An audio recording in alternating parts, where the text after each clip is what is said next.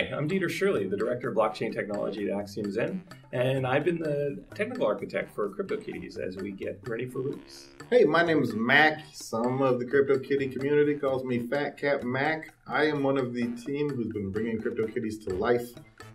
This is something that we've been working on for a little while. This is something we're incredibly excited for you to finally be able to play with.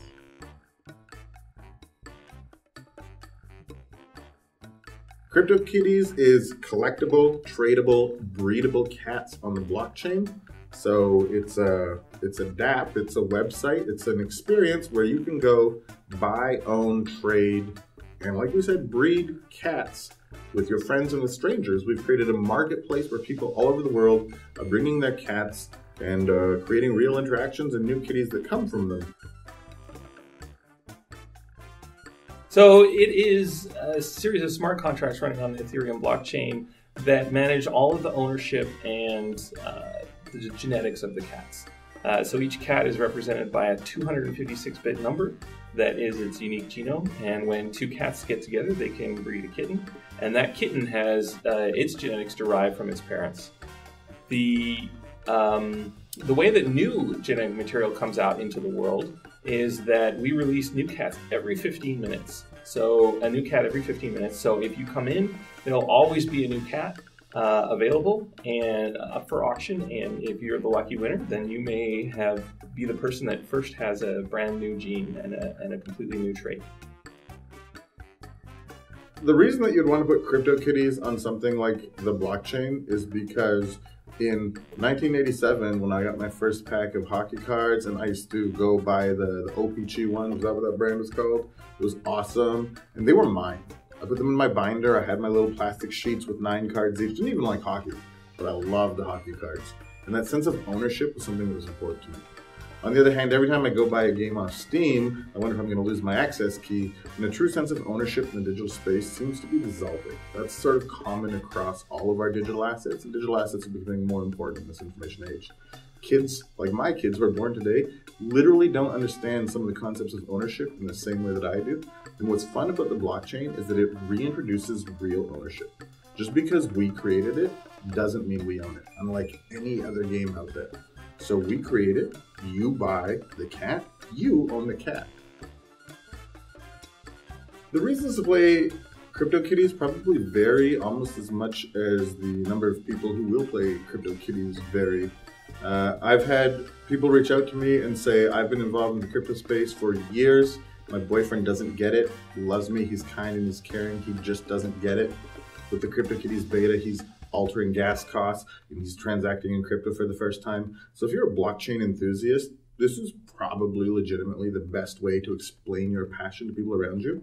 But also, my daughter just loves the cats. She just thinks they're cute and they're adorable. And that, for her, is compelling reason enough to be constantly harassing me about CryptoKitties, CryptoKitties, CryptoKitties. Maybe you're a collector. Maybe you're the kind of person who, when they're playing a game, goes and unlocks every single achievement. Believe me, we've got you covered in CryptoKitties. My point is, I think there's a bunch of motivations for why people do things, including playing CryptoKitties, and most of them are pretty valid. And let's not forget the Explorer. I mean, there's a certain aspect of unlocking new things with CryptoKitties. We've released maybe 18% of the genetic options that we have planned for the long run, and so people are going to be constantly unlocking things in this game.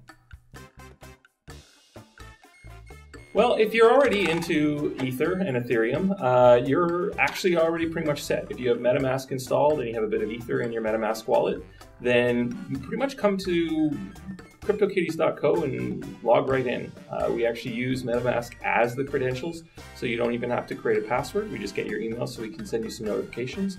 And I frankly think it's one of the easiest to use Ethereum applications that's been written to date. 2 billion possible cats, 4 billion, 2 billion? Something like 4. Something like 4 billion possible cats. I don't know if all of those 4 billion cats will be discovered in the length of the CryptoKitties lifecycle. I think it would probably destroy the Ethereum network if they were. There's also hundreds of fancy cats. So all of our cats are procedurally generated. The genes, just like real genes, get passed from parents to children, and you get some from the parents of both sides. But with the right genetic combination, you can unlock these fancy cats, and these have custom art. They're very special. They're very exciting for a lot of the players that we've seen so far. There's hundreds of those. And there is we're not going to give you the exact same details, a ton of genes that are still to be unlocked that nobody has seen yet. We can't actually take your cat away from you. One of the issues we run into with this situation is that people are used to being able to go to the administrator and say, hey, I accidentally lost my cat, or I accidentally lost my password. I can provide my email address. Can you please unlock my asset for me and give it back to me? No, actually we can't. The ownership cuts both ways, which is very interesting. It means that we can't help you when you lose your cat, but it means we can't take your cat away from you for any reason. It also means that if the CryptoKitties organization goes away, the smart contract's still out there running, and you can still breed your cats together.